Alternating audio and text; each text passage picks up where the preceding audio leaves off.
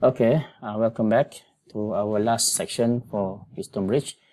Okay, we are now going to talk about the topic is on sensitivity of Wheatstone bridge. So we talked about Wheatstone bridge under balance condition on our previous lecture video. Okay, so now when the bridge is under unbalanced condition, okay, that is when there is current flow through the galvanometer, okay, which will cause the deflection of the pointer. This is a galvanometer. Okay, when there is a current flowing through, few milliamps or few microamps, depending on the voltage of from at B and D. So you can see that the bridge is no more under balance condition. Okay, all right. So the amount of deflection is a function of sensitivity. Okay, when we talk about the sensitivity of the galvanometer. Okay, so sensitivity here can be represented as what you call deflection per unit current. Okay, it means that a more sensitive galvanometer deflects by a greater amount for the same current. So that's the first. If the galvanometer is very sensitive, then for a small current of Ig, then the galvanometer will deflect to a very large value. Okay, that was what it talks about. So total deflection of Wheatstone bridge or galvanometer in Wheatstone bridge may be expressed in a linear or angular measurement, such as millimeter, degrees, or radians. Okay, so just because of that, we can define the sensitivity as deflection per unit current. So whether it's in millimeter, in degrees, or radians, when you divide by per unit current, then we can call it as a sensitivity. Okay, for example, in this one. So S, as a symbol for sensitivity, is equal to total deflection divided by unit current. So either you are given in millimeter, in degrees, or in radians, then it depends, doesn't matter. But the bottom here should be what you call the unit current in microamp. Okay, so you follow that the deflection is, you can, for this, you can calculate the how much deflection of the galvanometer is by simply multiplying the sensitivity of the meter multiplied by the galvanometer current. Okay, all right, so that's in sensitivity. Ig is the galvanometer current. Okay, so to determine the amount of deflection that will result for a particular degree of unbalance, we can use what they call a Thevenin's theorem. Okay, so our objective here is to find the current through galvanometer. How much current that flow through galvanometer during unbalanced condition. So the strategy is to find the Thevenin equivalent circuit, okay, for the bridge as seen by the galvanometer, and use it to find the deflection current in the galvanometer which is caused by unbalanced bridge. Okay, so how to do that? So to determine the amount of deflection that will result for a particular degree of unbalance, the following steps are taken. This is just a summary. So basically, as you can see on the right side here, this is a picture when the galvanometer is removed. Okay, then actually you want to find what is the Thevenin equivalent. When you talk about Thevenin equivalent, basically you are talking about finding the Thevenin voltage and Thevenin resistance.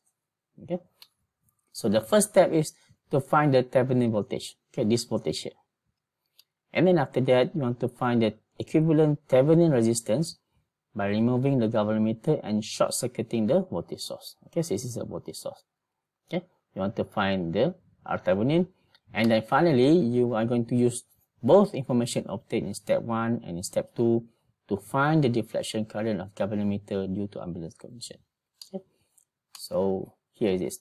So how to do that? So step 1, how to find the equivalent voltage.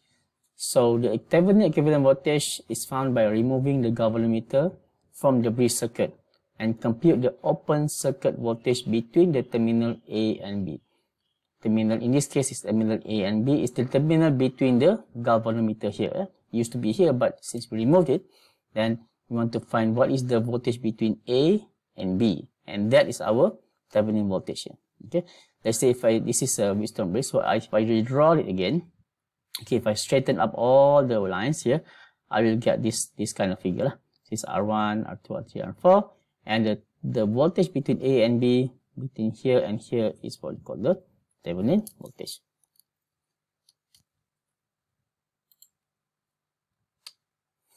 So after we remove the galvanometer, we apply the voltage divider equation, which is the voltage at point A as follow.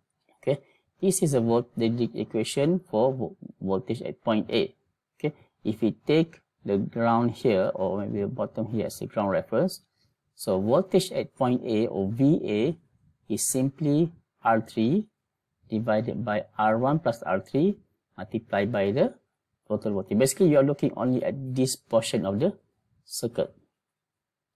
Okay, so if you look only at this portion of the circuit, then the voltage VA is the voltage A to ground, between here to ground. Okay, and then it can be calculated using this formula. Okay, similarly, you can calculate, you can come out with the expression for voltage at point B. Point B here is simply the voltage divider at this branch of the circuit. Okay, all right. So you know the total voltage is V multiplied by the ratio of the R4 here divided by R2 plus R4. By R4, because VB here is voltage B to ground, and this is the ground. Okay, and then finally the Thevenin voltage is simply VAB, or basically the magnitude, the difference between voltage A minus voltage B, or voltage B minus voltage A. Depends. Sometimes voltage at point A can be greater than B or be greater than A. Doesn't matter. The most important thing is you want to find what is the difference. We take the modulus or the magnitude only. Okay. So, and finally, if you insert these two equations into the bottom here, and then you can find out the Thevenin equivalence voltage is just simply V voltage, the total voltage, the source voltage, multiplied by these two ratio of resistance. Okay, so that's it. All right, that's a step how to find the Thevenin voltage. Okay, step number 2. Now you want to find the Thevenin resistance. So similarly, okay, first you need to remove the galvanometer and replace the battery. This is very important. Replace the battery with a short circuit. Okay, since the voltage source, you need to short the battery. So, and then after that, you rearrange the circuit to simplify you to find the equivalent circuit, or basically equivalent resistance, okay, between the terminal A and B. Okay, it's simply like this. Okay, before this, remember you have a voltage source over here, right? So first you remove the galvanometer. Now it's gone. Okay. Now, and then after that, you short the voltage source. Okay. So you have only resistors and wire. And then don't forget about this terminal, this terminal A and B. Okay. All right. And then after that, you bring the wire together. See, you can see that this wire here, this line here, you can bring them in the middle. It doesn't matter, right? It doesn't change. Okay, if you look at here, you have basically 3 nodes, right? Node number 1, node number 2, node number 3, node number 4, right? So it doesn't matter. You can bring the wire. So for easy visualization, you just put the wire in the middle. And then after that, you bring the terminal A and B outwards. So the terminal just this wire here, right? So this wire here, you bring outwards. Okay, keep the wire in the middle. All right. Then after that, you straighten all the wire lines. Okay, actually you want to find the resistance between point A and point B. Okay, so why I do this is just because you want to make you it's easier for you to know which one is how to calculate the equivalent resistance later on. Okay, so after you straighten the wire, then you can see. Okay, I think you can see now. Okay, which one how to find the total resistance for this between A and B. Okay, if you further split this resistor into 2, so basically this middle wire here, you can split into this because it doesn't change the topology of the circuit. So basically you can see that this R1 and R3 is in parallel to each other, and R2 and R4 is in parallel to each other, and then this combination here in series to each other. Okay, so then you can find the total resistance between A and B. Okay, just as follow. Okay, so you can calculate the Thevenin is just simply R1 in parallel with R3 plus R3 in parallel with R4, and that is your Thevenin resistance. Okay, very simple, very easy. Okay, so and then the last step is to find the deflection current due to the galvanometer. So basically you know that magnitude of current is limited by the Thevenin equivalent resistance and any resistance connected between A and B. So since the resistance between A and B consists of only galvanometer resistance Rg, right? Remember this G here there is also the internal resistance Rg, or previously we call it Rm, right? So Rg. So finally, if we want to find the galvanometer current, it's just the voltage Thevenin that calculated in step 1 divided by the total of Thevenin resistance plus the internal resistance of the generator.